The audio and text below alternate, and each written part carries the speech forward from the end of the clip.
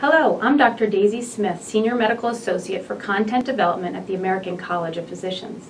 I'm pleased to announce the launch of a new curriculum for internal medicine residents developed collaboratively by the American College of Physicians and the Alliance for Academic Internal Medicine.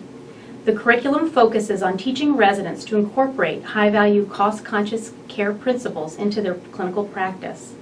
A descriptive article published by the Annals of Internal Medicine is now available online. Why did we develop this curriculum?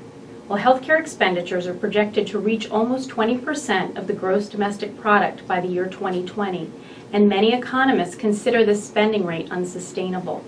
Up to 30%, or $765 billion of healthcare costs were identified as potentially avoidable, with many of these costs attributed to unnecessary services. Historically, physicians receive little specific training around the use of healthcare resources.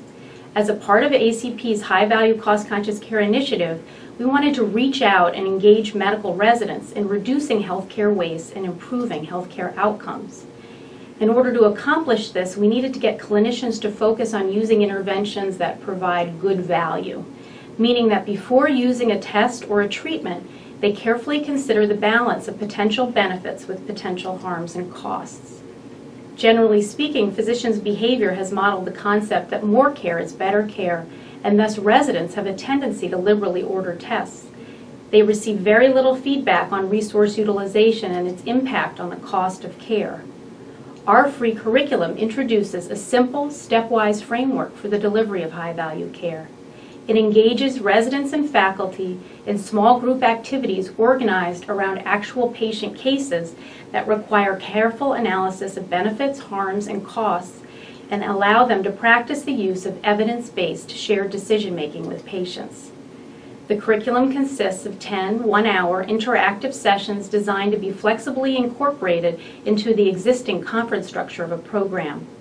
Our hope is that the curriculum will instill the principles of high-value care into young physicians who can then incorporate them into their practices throughout their professional lives. You can read more about how the curriculum works and preview a sample of our first session in our article, Teaching High-Value Cost-Conscious Care to Residents, the AIM ACP curriculum, published online at annals.org. Thank you.